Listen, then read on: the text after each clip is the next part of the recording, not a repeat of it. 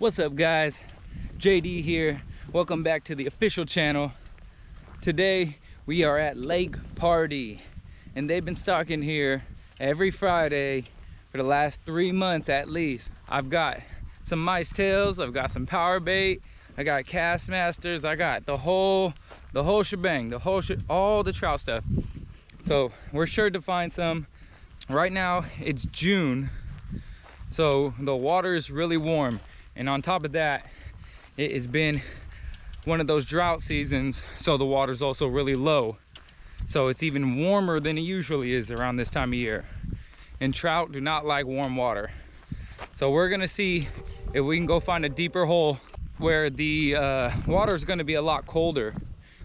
When you walk around this lake, it's really shallow and you'll see a lot of trout jumping, but I mean, what I believe is that they kind of just got released and they're confused. They're swimming around looking for a spot to settle down, looking for colder water. You know, they don't know the area, so they're just looking around trying to find a nice deep hole where they can rest and finally eat, feel comfortable enough to eat. So we're gonna go try to find one of those deep holes, and we're gonna see if we can get on top of them and put our bait right in front of their face and see if we can get them to bite. So let's get down to the spot and let's get some poles out there. Let's try a couple things and see if we can find these trout.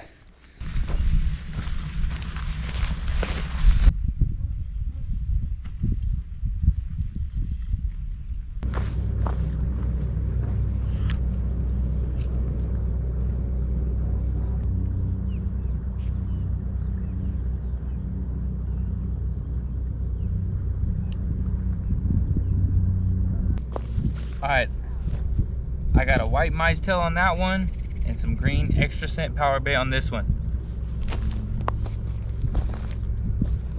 Divide and conquer.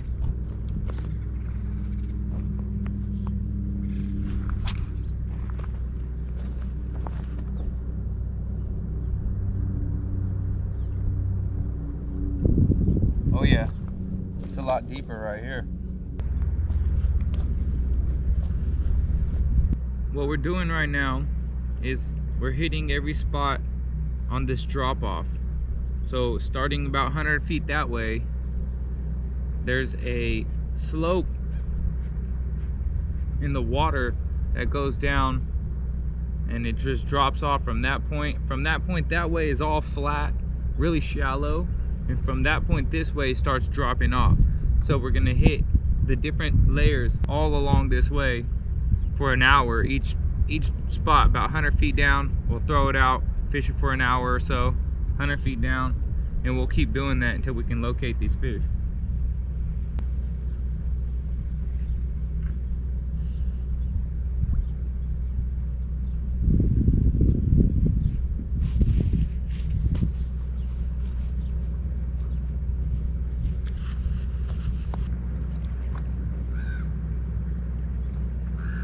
Yeah. Oh, I just got hit. My lucky charm. Oh, I'm on. Hold on, babe. Okay.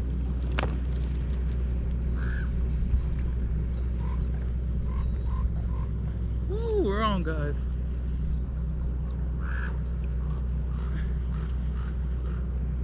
Knocked my hat off. Oh man. It's been a slow morning. Got a little overexcited for this fish. Beautiful fish.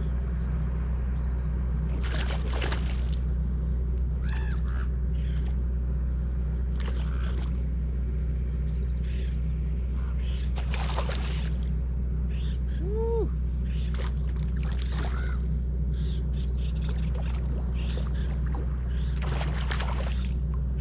Oh man. My wife called. I finally got a hit.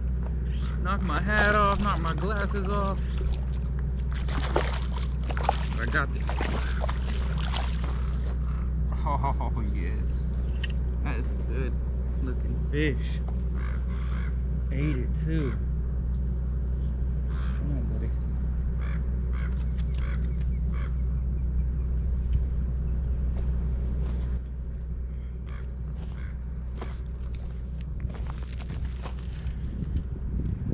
Nice little rainbow trout here. Ooh, how should we cook them? Maybe some fish tacos? Oh, I'd be dying for some fish tacos. Ate the whole thing completely all the way down. All right.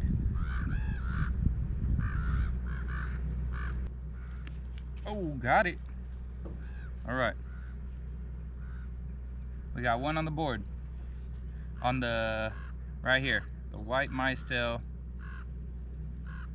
with about a 4-foot leader. So we're gonna throw out in the exact same spot. I knew the deeper holes would hold a little bit more, so that was roughly 20 minutes.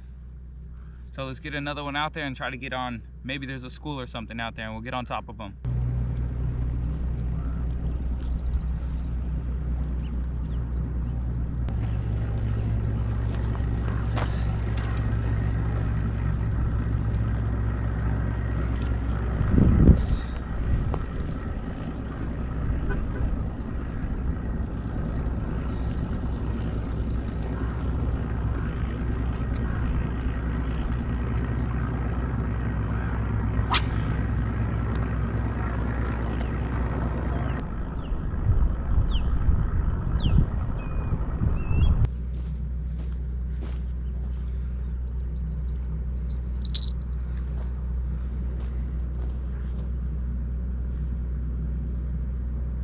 So because he hit it so hard and just absolutely swallowed it, I'm gonna go ahead and switch this one also to the same white mice tail.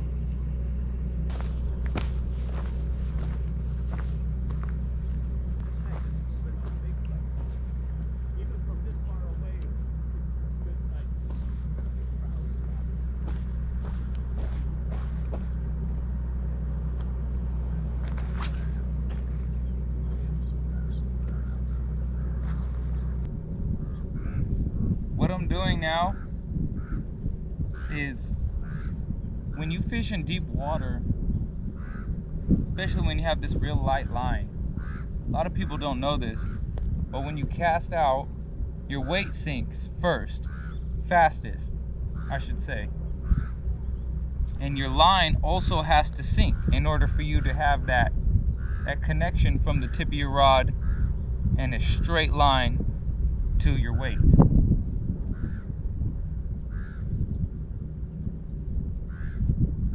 So what a lot of people do is they'll cast out, let that weight sink and hit the ground, reel until they feel it, and then they set their pull down. And what happens is they'll get slack line all of a sudden, and they'll be like, what the heck? And they'll reel in, and then they'll get slack line again. And they'll be like, what the heck is going on? And what's happening is your line is up here floating, and the weight is at the bottom, and when your line sinks, it creates slack in the line because there's no tension when it's supposed to be in a straight line from your tip of your rod to your weight. So when that line starts to slowly sink, it starts creating slack in the line, and you have to reel it up and reel it up and reel it up. So in order to fix that, as you can see, both of my rods have tension in their line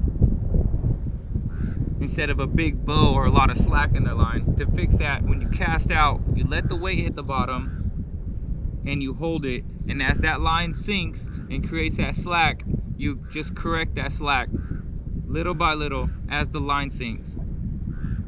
And it should take about anywhere from 10 to 15 seconds depending how deep the water is.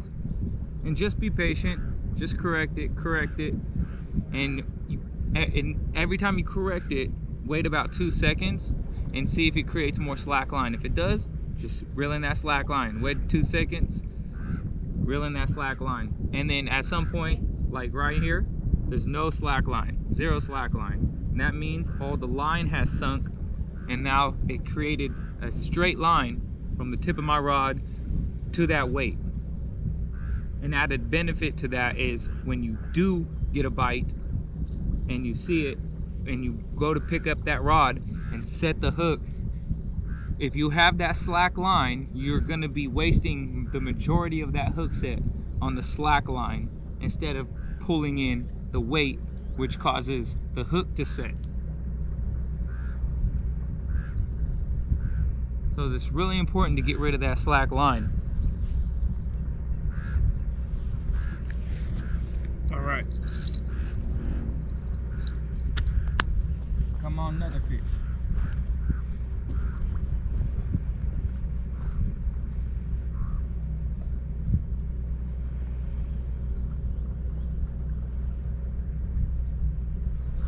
Ooh, fish already, fish already. Oh, that is a bite, that's a bite.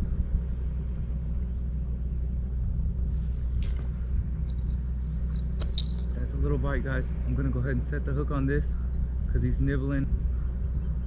Come on. Oh, we're on, guys. Whew. I think we found the spot. We landed right on top of that guy.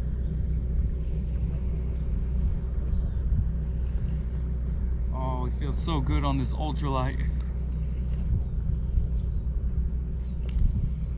Come on in, buddy.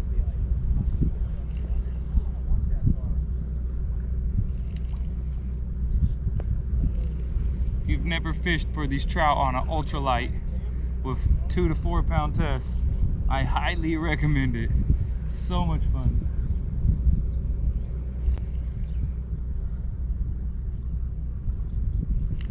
Come on, buddy.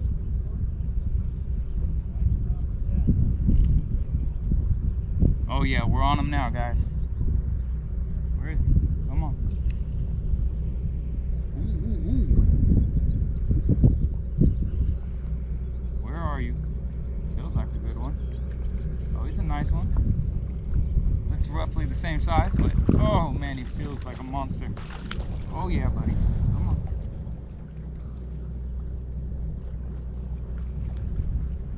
Oh, we are on him now, guys. We found him.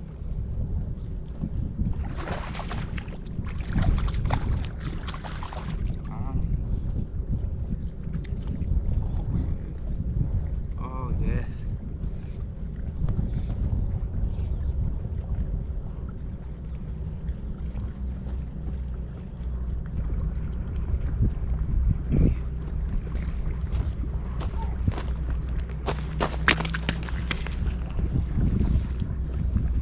Again, nice, beautiful little rainbow trout, the stock trout. You could tell from this clip tail that this is one of the stock trout. Beautiful, beautiful little trout.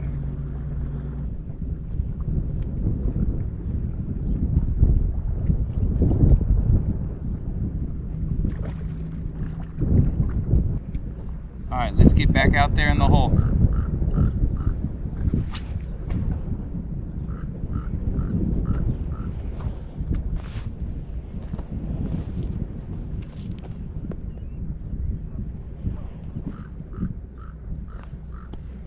That was a perfect example of why you want to reel in that slack line. This bite was so tiny that I never would have seen it if my line wasn't absolutely in perfect connection from the tip of my rod to the weight. And these trout, either like the first one, hit extremely hard where they just take it, or they hit really light. You can barely see it.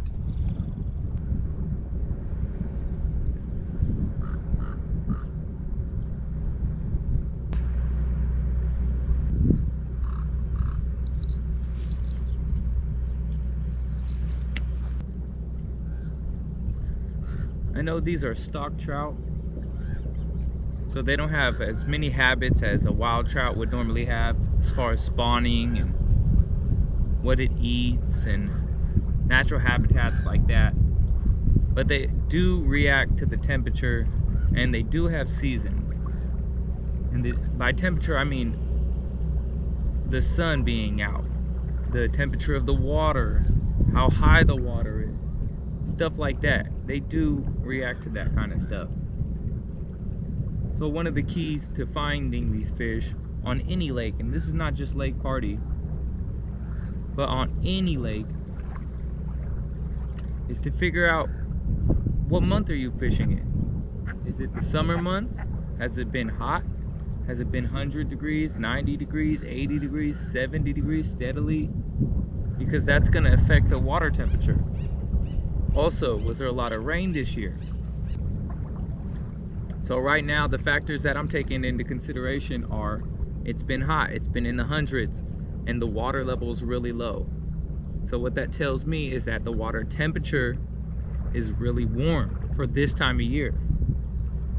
And what that causes the trout to do specifically is go deep, because trout don't like warm water. Trout like cold water.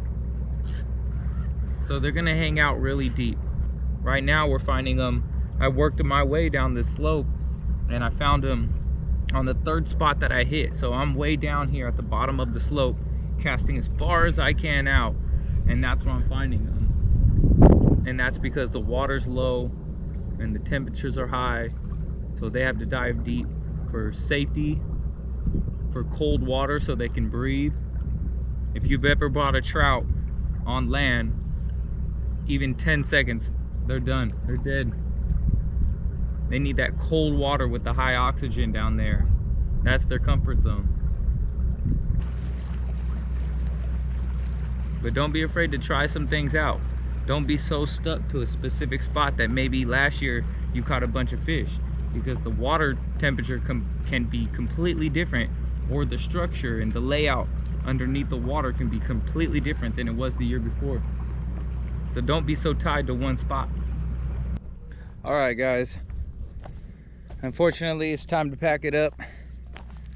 I didn't bring my ice chest, and the sun is beaming. The sun is beaming. So I have caught these fish. Got a couple nice trout right there.